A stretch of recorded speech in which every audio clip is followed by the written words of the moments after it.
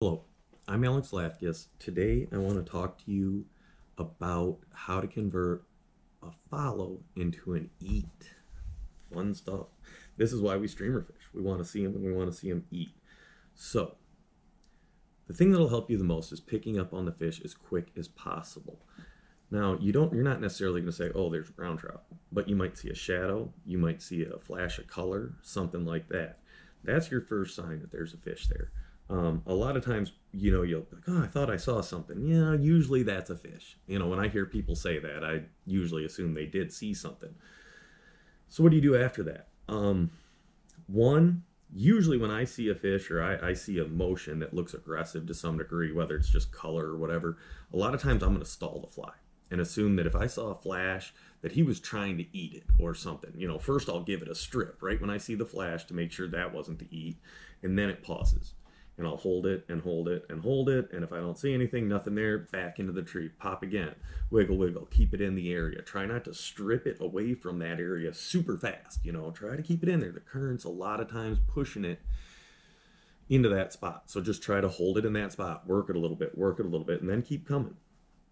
Keep coming with it. Now, if that fish is not hooked up, but yet you can pick up on them again. And I try to fish like there's a fish following every cast. See something or not.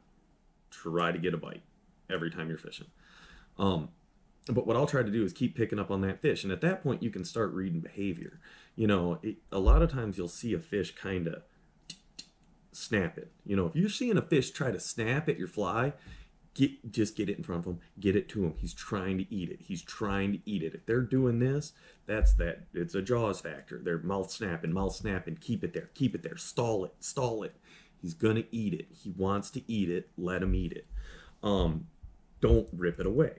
Do not, when they're trying to grab it, don't rip it away. That's gonna scare the hell out of them. I've seen fish coming up like this, and people go, "Oh, I'm gonna give it one more strip." Oh, yeah, that didn't work. Fish gone. No, if they're trying to come and eat it, let them eat it. Okay.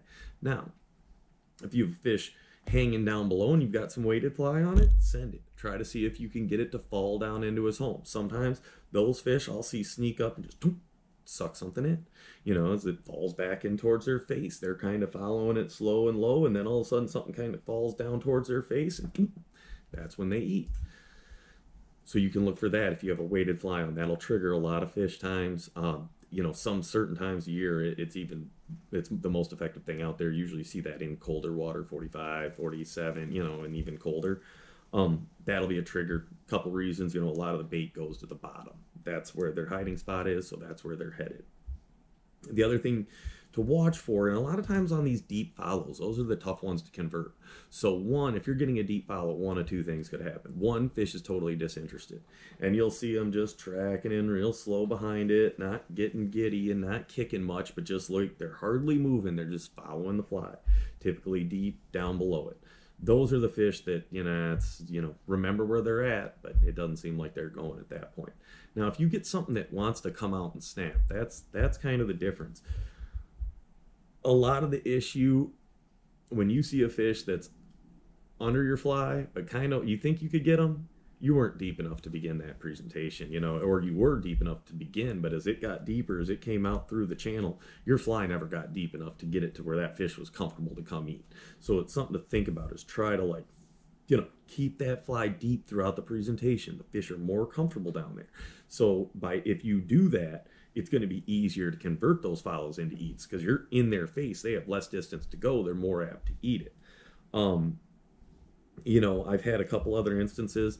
We used to fish a river where you would see a fish track out a little bit coming off the bank, and they'd chase and chase, and it was like you'd kill your fly and they'd start turning to go back into the bank. If you twitched it one more time right as they started that turn, they would turn on a dime and come and murder it. That's just how those fish were. I think we beat that out of them. I haven't seen them do that as well in quite a few years. That was very effective. So the other thing you want to do is on the burn. That's the other presentation I wanted to touch on, because the burn is one, the two-hand strip, is one that you'll get a lot of follows on.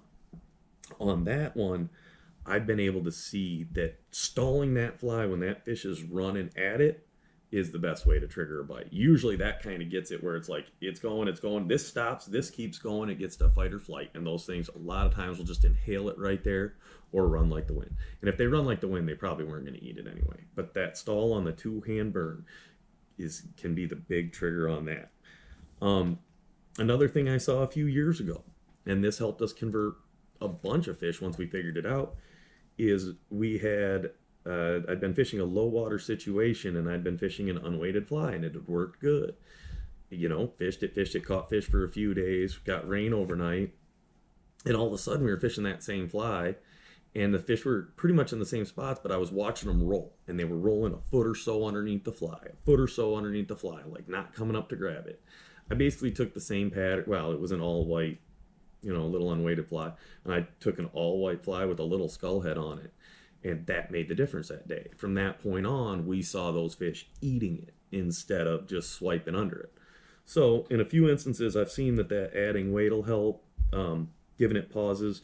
But the biggest thing is learn how to see these fish. Make sure you appreciate the little flash of color. That could be a very big fish coming. Sometimes you just see a little bit of gold, you know, and that's your key. It could be this, you know, or this coming at it. You're just seeing a little chunk of it. So really try to work on it. I strongly recommend always having 2 pairs of sunglasses, one for bright conditions and dark conditions. The ones I've switched to in dark conditions are the Smith low light igniters. Those have been the best lens for me. I don't have any of the headache or weird color stuff that the yellow lenses do. Those ones seem easier for me to use and good optics on them. This will make you a better fisherman. You know, you've got to learn how to convert those follows. You're only going to see so many active fish a day, and if you can make those active fish eat your fly, that's very important. Who knows on a good day how many fish you're going to see. Capitalize on the ones you see. Doing little things like this are going to help you a long, long way.